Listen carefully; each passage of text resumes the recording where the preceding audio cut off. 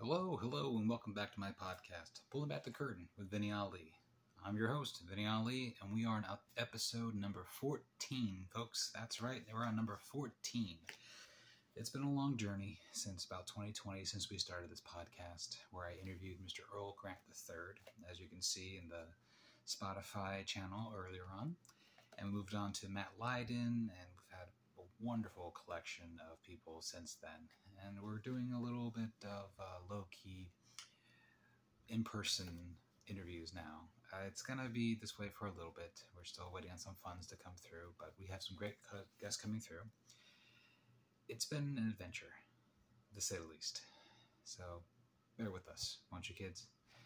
Yes, we are still in the next Face of Horror competition, where we're going to try to win this huge opportunity.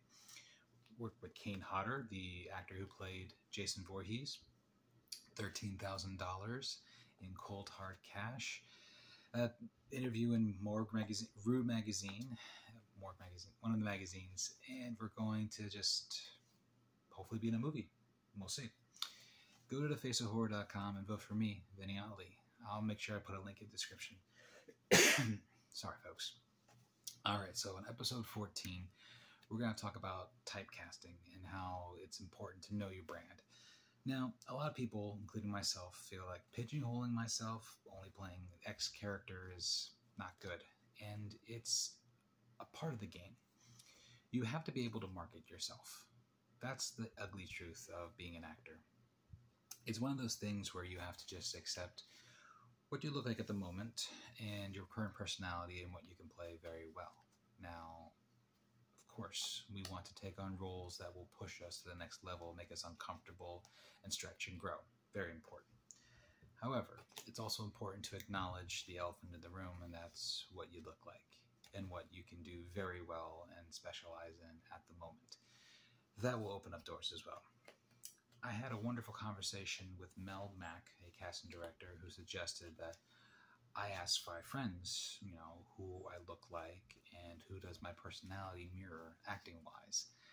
And so I went around, I asked a couple people, including Lisa Panzer, Gregory Faber, and I got some interesting results. According to Lisa Panzer, she thinks I look and personality mirror Marlon Brando, the GOAT. I'm like, you know what? I'll take it. I'll take it. And I also talked to my friend Gregory Faber, who we interviewed earlier. He said Ryan Reynolds. yeah, the Ryan Reynolds. So I said thank you, took it into consideration. I mean, maybe I do. Maybe I'm just like a darker version of these guys. I don't know. All I know is that I trust their opinion, and I will take that in consideration. A couple years ago, I worked with Rich Henkels from the Actors Think Tank, and we did a branding class together, and I learned that I'm pretty good at branding other people. What we did was we had people come onto the Zoom, introduce themselves, and we had to pick a celebrity to look like, 3 character traits that they could portray very well, and also 3 characters they could play. So what I did was I went through all the people and I made a picture, and then I put down 3 things about them, like soulful, kind-hearted, with the darkness behind them. And I said they could play detective, father, they could play psycho killer, something like that, something very specific. And I sent that out through the grapevine, and they were like, hey, this is a great idea. We're going to follow this format. So I became a trendsetter for the branding class. I'm kind of okay with that. A lot of people said I was like a Luis Guzman, a Cal Penn situation, mostly brown actors, Michael Pena. And I kind of saw Michael Pena a little bit. So I ran with it. And then, they were like, you could play doctor, soldier, detective, etc. Yeah. And I have often said that my 3 are the father, the soldier, and the loon. Father, protective, loving, willing to do what he must to protect his family. The soldier, stoic, does what he's told, no questions asked. And then the loon, the lunatic, bouts of mania, bouts of depression, highs and lows. I love to live within that area, and I feel like I can do that very well. If you all watch my acting reel, which is in the podcast, you can actually see my highs and lows. I'm a little hesitant to pigeonhole myself because I don't want to just play, terrorist number 6 or shopkeeper number 4. It's not my aim. My aim is to be a well-respected actor. And one thing I've often wondered is if I use my full name, if that would change the dynamic that people would see me. I mean, look at certain actors, like let's say Kevin Hart. That's it, comedian, blah, blah, blah. But then you look at Anthony Michael Hall, or Philip Seymour Hoffman, or Samuel L. Jackson. People who have long names that use their full names seem to be a little bit more gravitas to them. That's just what I feel. I mean, maybe I'm wrong. I mean, what would you cast someone named Vincent Zulfikar Ali?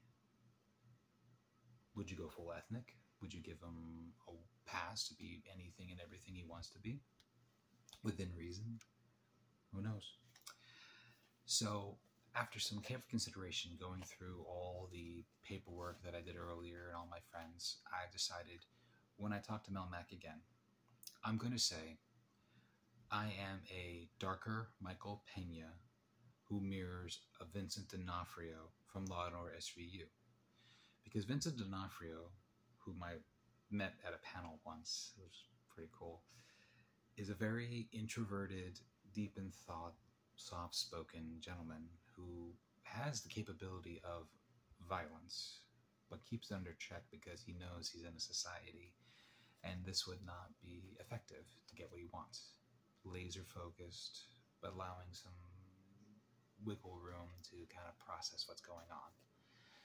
And to me, that's me. I'm not saying I'm capable of violence, but I'm saying I will stand my ground when needed. I know who I am. I know what I'm about. And I know I can be more powerful, more interesting than just the comedic sidekick and the neighbor. I want to be the interesting, broken character that you watch stumble, fall, but find some form of redemption in the end, even if it's by sacrificing his own life in the character, in the movie, or in the show, or what have you. That's what fascinates me. Because I will say this the day I die, perfection is boring, flawed is fascinating. Yeah.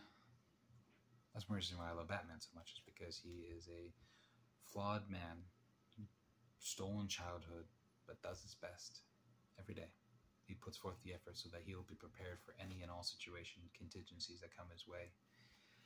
And as an actor, you have to be ready to do that. They say to you, hey, do you mind taking off your shirt? Sure, no problem. Can you do an accent? Of course. What kind of accent would you care to hear? Do you feel comfortable playing this role, that role, and the other? Now, some can argue that you're losing your morals by rescinding your humanity for certain roles, but in some respects, as an actor, you are all of humanity. You are all the spectrum of characters and of moments in life. And you have to tap into it to really be effective, in my opinion. Of course, it's an imaginary environment, so you don't actually hurt yourself. And I think that we could all stand to take in perspective what's really important to us, prioritize. For me, I want to work as an actor, but I also want to respect my heritage and where I come from and my family. So, there's that. Oh, right. So, kids, we are still fighting for the next phase of horror, and I'll put the link in the bottom, of course. Hope you vote for me. And this week we're focusing on branding. What characters you can play, you've played in the past. I mean, for me, I've always played older characters, more wisdom characters. For whatever reason, I don't know, it's because of just necessity or what. I never quite played my age before. So I just roll with it. I'm grateful for my baby face. Long story short, I love acting. That's why I get up in the morning, and I hope this podcast gives you some confidence to go after what you truly care for in life, because life is very short, and we should live it to our fullest. And that's all I have for this week on episode 14. Thank you guys for sticking with me. We're going to get back in the studio soon. We're going to get more guests in. We just have to find the funding, which is always the challenge. It's not fair to ask people to give their best work, technically or otherwise, without some compensation. In theater, we do that all the time because we love it. We want to grow. But there's a certain point where you have to be like, you know what? You got to respect your people.